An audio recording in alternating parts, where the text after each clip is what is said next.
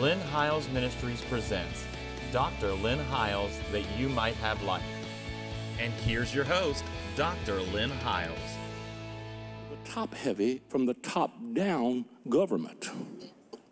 And I said, God, you got to give us some answers for where we're at. He said, what I'm going to do is not from the top down. It's going to be from the bottom up. You can change the world from your living room. I said, you can change the world from your living room. I look back at my own history and I think, Ben has been on the mountain that we pretty much own now. And on that hill was just a man and his wife and 7 kids. My sister said the other Sunday morning, she said we was drug babies.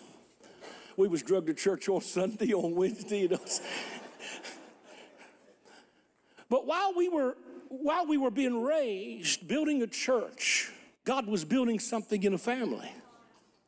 Because the first thing we can do, as long as there's something outside of us that we're looking for as the answer, we never have to do anything. Let's blame the government. Come on, but how many know the government is only an expression of the smallest of units from the bottom up? Oh, y'all don't want to help me this morning. This is practical, but I believe it's important. See, what I think we need to realize is that God is challenging us that not only, my mother-in-law is 90 years old and she is starting to get dementia. Her husband was a mentor to me. So we kind of take care of her. She doesn't live with us, but she comes to my house every day and eats lunch with us or eats supper. We make sure she has it. And her and I go into the living room and we watch Little House on the Prairie. And I was sitting there watching Little House on the Prairie and I'm thinking, man, this was back when TV was good. It was teaching even things like how to be empathetic towards your neighbor. It dealt with issues like racial reconciliation and even at that time among Indians and so forth and stuff like that. And all of a sudden the Lord said to me, listen, there's a lot of stuff flooding the minds of our young people. But how many know that whoever controls the flow of information is also going to control the minds of people? So it's what you put into the minds that counts. And I'm telling you, there is a flood coming out of the dragon's mouth. That's why I think it is so vastly important. You say, Brother House, give us something practical. Tell me something practical that can change my world. Let me look straight at this camera because there's probably a lot of people watching. I shared it across all my social media. Get off the couch. Get dressed, get your family ready, and get to a church that's preaching the gospel. That's the first thing you can do. A friend of mine shared some statistics with me. He said that when a child is the first one to get saved in a family, 3% of the family come in. When the mother's the first one to get saved, 17% of the family comes in and serves God. But when the father gets saved, 93%. Come on, I'm talking to somebody here this morning. So you can say, well, Mom, you get them dressed and you take them to church, but then the babies are sitting there, or the kids are saying, but Dad don't have to go.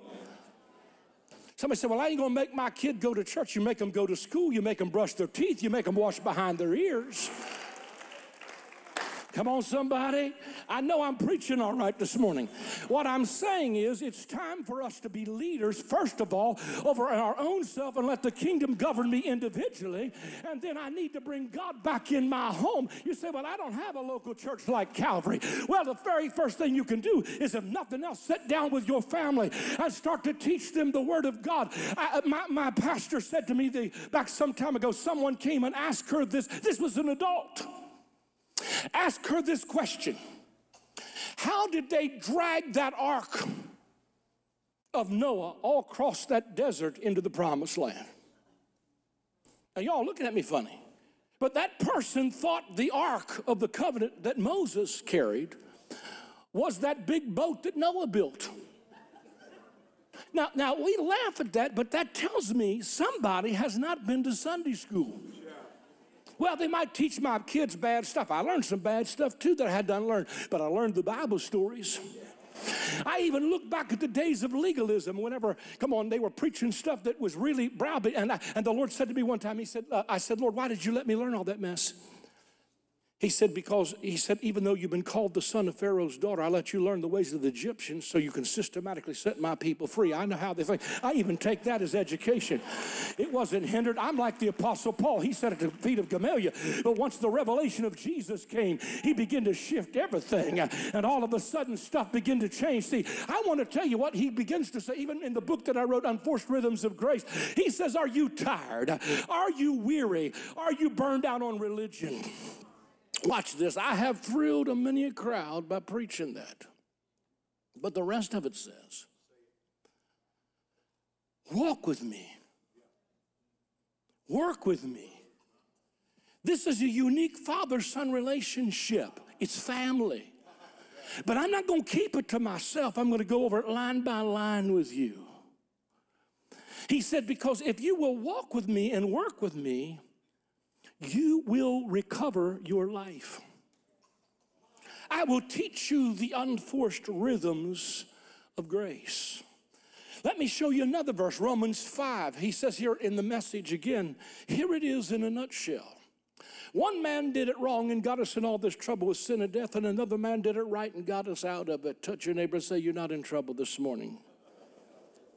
But that's not all it says. It said, but more than get us out of trouble, he got us into a life. Romans 12 in the Message Bible says, here's what I want you to do. I want you to bring your everyday walking around, going to school, going to work, going to the store life and place it before me as a sacrifice and say, this is where it all begins. See, I think what we've done is got so distracted and we've got so confused with the culture. He says in Romans 12, if you read that in the Message Bible, it says, don't get caught up in the culture of your day where it starts to take over your life. But stop assuming an outward expression that does not come from within you. So what God does is he starts his project by putting something inside of me. And then there's this outworking in everyday life. See, I think we've forgotten, or we almost think it's legalistic if we say things like, we need to have good, solid commitment. Somebody said, it's just confusion everywhere. Even in grace circles. Well, should we tithe? Should we not tithe? Here's the bottom line. What you don't support goes away. I don't care if it's your baseball team. And be not deceived, God is not mocked. Whatever a man sows, he'll also reap. That's not just finances. That's how you treat people around you. I gave some of the worst waitresses that I had this year the biggest tips. And at times when I would do that, they would begin to weep and start to share with me some problems they were having in their life. Because you never know what they're going through. Oh, y'all don't want to help me preach. I'm talking about practical stuff. I'm talking about lay the cell phone down, get off of social media, and listen to what your teenage daughter or teenage son is saying. Put some cyber checks on them. Say, they're going to look at me and say, you don't trust me. Say, you better believe it. I was a teenager too. And this is too dangerous of a world. Come on, for you to be just set. Come on, y'all, they're facing things that I don't even know nothing about. Look, I'm just learning some of this because I got grandkids. They're smarter than I am on a cell phone. Y'all hear what I'm talking about? And begin to realize, somebody said, well, Brother Hiles, I don't have to tithe or give, for God to love me. That's true, you don't. You don't have to pay your house payment either. God won't be mad at you if you don't pay your house payment. But somebody else will be living in your house next week. I'm talking about sons, not children and slaves. I'm talking about sons who realized the world to come was not put in subjection to angels. It was put in subjection to sons who are co-heirs with him and joint heirs as God begins his new creation project. Can I tell you that when they began to restore Jerusalem under Ezra and Nehemiah, they started to return and they started to sing, "For the Lord is good.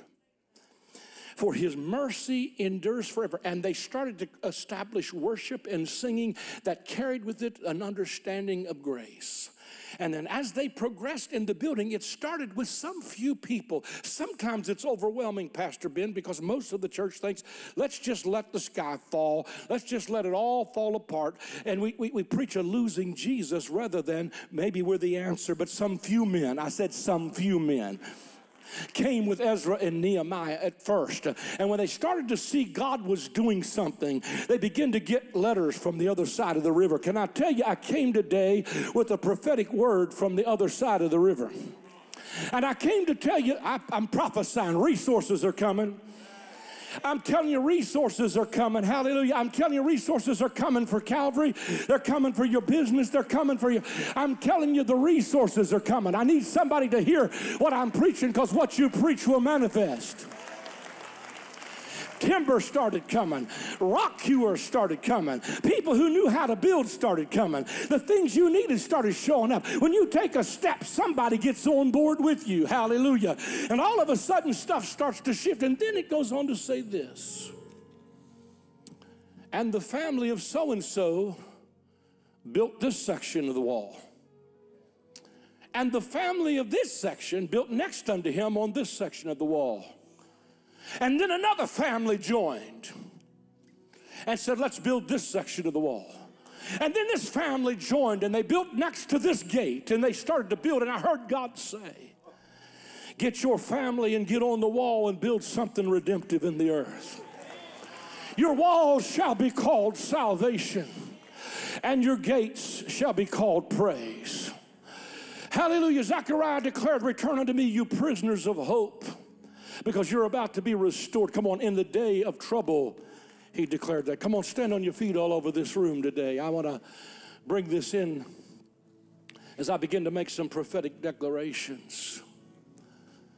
I'm prophesying, declaring God's going to begin to cause, come on, men. First of all, I want to speak over men and just prophesy. God, give them the courage. Let me pray. Give them the courage to rise up and be what they're called to be. God, I pray for families. I pray for families to be restored and renewed. I pray for children to come back into the household. Hallelujah. I declare prophetically, God is building something in your house and in your family. Even in the midst of COVID, one of the mayors of northern Pennsylvania said to one of my pastor friends, we are bracing for a lot of domestic violence because of people being shut in. And at first there was domestic violence. He said, but after a little while, the domestic violence began to diminish and marriages started being restored, because for the first time, you don't have to take the kids to soccer practice. I don't have to take them to music practice. You don't have to run here. Listen, we got to find a balance between some of this stuff, because we've taught our kids how to play, but we haven't taught them how to pray. I'm going to say that again. I said we taught them how to play, but we hadn't taught them how to pray. So they know how to compete, but they don't know how to get a hold of God when a crisis hits. And we're not, are y'all hearing me this morning? Pray with them at the table. Pray with them before they get on the school bus. Declare some things over them prophetically. And he said, the mayor said that they begin to lay their cell phones down and talk to each other at supper and at a table. My children are, my youngest is 40, but I still speak to them like a father. I have 600-700 pastors at least that I communicate with in a private forum, and I speak to them like a father. I came here today to speak like a father and to speak prophetically and say there's some adjustments that I believe God wants to make in our lives. And as we get ready to sing something here in just a moment, I want to open this front. If you feel something stirring in your heart that says, listen, I'm not talking about a New Year's resolution. I'm talking about you're looking for the empowerment of the Holy Spirit. See, this is not about a country club or some new, New Year's resolution. We're simply saying, I'm going to present my body as a living sacrifice. Again, from the Message Bible, my walking around everyday life, I'm just presenting to God, and I'm saying, listen, Holy Spirit, you do in me and in my family what I cannot do for myself, but I'm going to participate with you as a co-joint heir And as for me and my house, I'm going to serve God.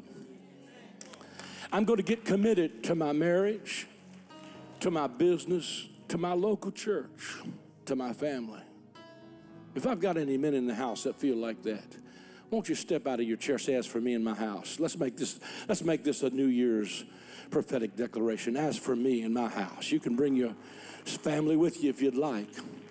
As for me and my house. I think we can make those kinds of determinations. Once again, I'm not making this a Sunday where I hope it's not coming off legalistic. I'm just talking about you can change the world from your living room. I learned how to prophesy at home devotions.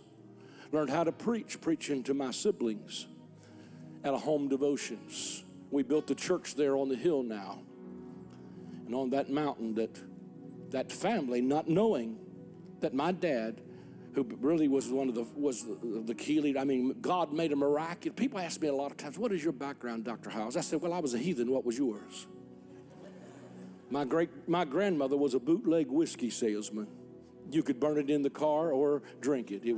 Called it White Lightning or Sneaky Pete. Some of you know, probably drank some of it. But when my daddy gave his heart to Jesus, it shifted our family being notorious for criminal activity in our town to becoming the main spiritual resource of our whole county with my brother, my sister, and our family. And that little family on a hill of 7 kids that was like a wild bunch grew up, and now people come to that hill from all over the world, and our TV broadcast touches 100 and some million homes in the U.S. because a daddy got out of bed and took his kids to church when there was 7 of us.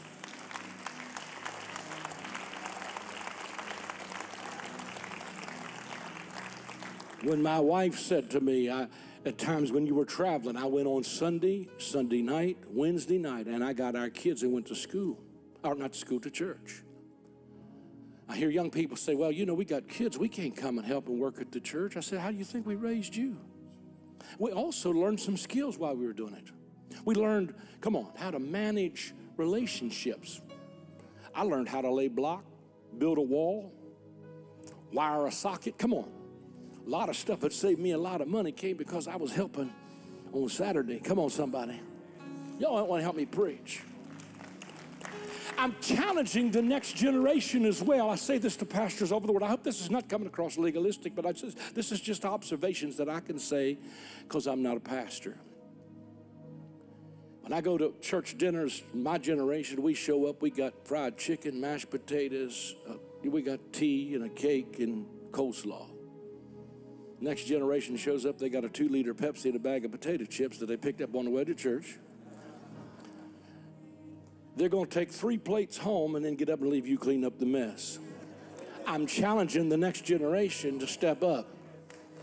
In many churches, the support that's coming, that's keeping churches floating, are coming from people who are coming to their retirement age, where we've raised a generation that are making way more money than us, that have never learned the principles. No, I'm not talking about you got to do nothing. I'm talking about, see, I'm a mess this morning, Pastor Ben. Psalm 50 said, did I ever ask you for the blood of bulls or the fat of rams? Do you think I ever had pleasure in burnt sacrifices and rams? He said, all the fowls of the mountain are already mine, and the cattle on 1,000 hills, I already own it, and if I was hungry, I would never ask you. I preached a message a few Sundays ago called, What If God Was Hungry? And what God was saying in that is not that I ever wanted your offering. What I was looking for is your heart in it. I put something in the arena of your human expression to be able to obey me. It's that simple. Because I never delighted in the fat of rams, nor was I ever hungry for the blood of bulls. I just gave you something that didn't cost you anything, so you could give it back to me because your heart was in it. And he said, I'm not away with your new moons and your Sabbaths. If I was hungry, do you think I need cows? Do you think I need your money? I don't need it. But you need to have something that you can respond to God by saying, let me be obedient in what you're telling me to do. And I believe all over this room, I think as we get ready to sing something in worship, let's recommit this morning. Let's declare, I'm going to present myself to God as a living sacrifice and let Him do in me and through me, hallelujah, what He wants to do. I'm going to, as the man of my house, lead.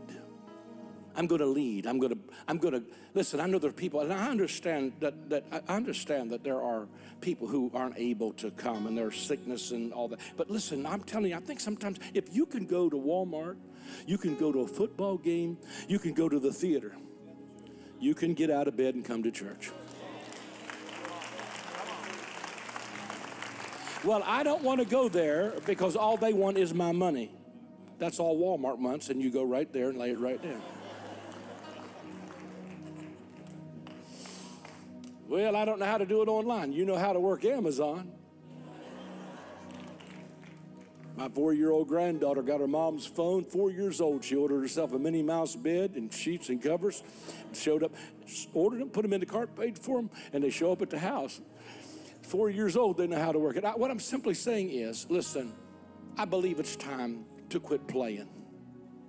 I trust that this is not coming across legalistically, but as a chiropractic adjustment that says, we're going to change the world, but we're going to start one person at a time. Come on, sing something all over this room. Hallelujah. Come on, step out of your chairs if you feel like this morning. And let's just offer this morning. I'm not asking you to put anything tangible on the altar. I'm just asking you to say, I'm presenting myself as a living sacrifice. Let's start this year as saying, here I am, Lord. Here I am, Lord. And what you'll be surprised at is that He's not going to abuse you or take advantage of you. As a matter of fact, probably what He'll lead you into is going to give you the most joy you've ever had. Hallelujah. Hallelujah. Because we were made for community. And when we're the happiest is when we're serving each other. Go ahead.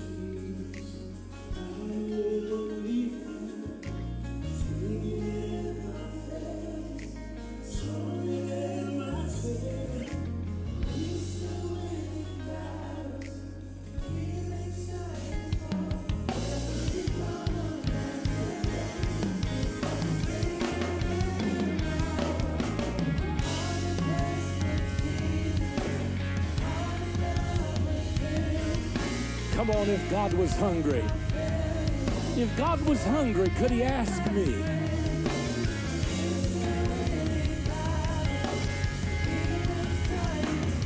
He's hungry this morning.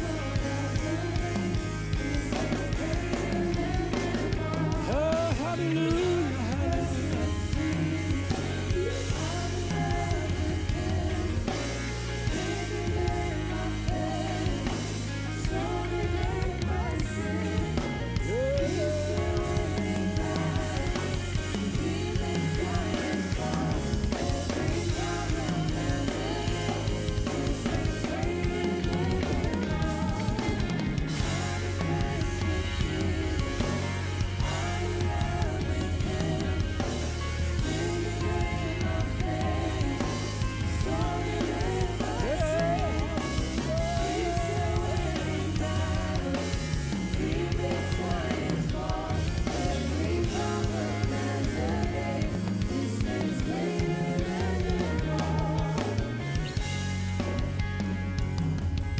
Lord, we open ourselves this morning. We say yes. Lord, I declare prophetically over this house and over all of those that are listening that this is a season of great reformation. Not just revival, but reformation. Instead of planning for demise, we are going to rise and build. I prophesy provision is coming. We've got a letter from the other side of the river. Hallelujah. That resources are on the way. Somebody receive it for yourself today, for your family. I feel like there's healing in this room. I feel like there are some bad reports that have come in, but God is about to turn it around. Hallelujah. Hallelujah. Signs and wonders and divers gifts of the Holy Ghost are going to manifest in our services, and the Holy Spirit, hallelujah, is going to begin to take the forefront and begin to get his rightful place. God's going to heal some marriages and some families. Let me read this prophetically over you as I get ready to turn it back to Pastor Ben. This is actually the text from Romans 12. So here's what I want you to do, God helping you. Take your everyday, ordinary life, your sleeping, eating, going to work, and walking around life, and place it before God as an offering. Embracing what God does for you is the best thing you can do for him. Don't become so well adjusted to your culture that you fit into it without even thinking. Instead, fix your attention on God. You'll be changed from the inside out. Readily recognize what he wants from you and quickly respond to it. Unlike the culture around you always dragging you down to its level of immaturity, God brings the best out of you, develops well-formed maturity in you. This is coming from the greatest grace preacher ever walked, Paul the Apostle. I'm speaking to you out of deep gratitude for all that God has given me, and especially as I have responsibility in relation to you, living then, as every one of you does, in pure grace. It's important that you not misinterpret yourselves as people who are bringing this goodness to God. No, God is bringing it all to you. The only accurate way to understand ourselves is by what God is and by what he does for us, not by what we are or what we do for him. In this way, we are like the various parts of the human body. Each part gets its meaning from the body as a whole, not the other way around. The body we're talking about is Christ's body of chosen people. Each of us finds our meaning and function as part of this body, but as chopped off finger or cut off toe, we wouldn't amount to much, would we? So since we find ourselves fashioned into all these excellent form, marvelously functioning parts of Christ's body, let's just go ahead and be what we were made to be. We were made to be a part of a body. We find our greatest expression as we're a part of something that's bigger than ourselves. Stop letting the culture dictate what goes on in our lives. There's an absolute agenda. Come on, sometimes you need to turn the channel. You need to moderate what your kids are watching, and on it goes. But in the midst of it, he's simply saying, this is not just a New Year's resolution. This is simply presenting yourself and saying, God wants to do some things in and through me, and I just want to allow it. Come on, put your hands together as Pastor Ben and Ken come out.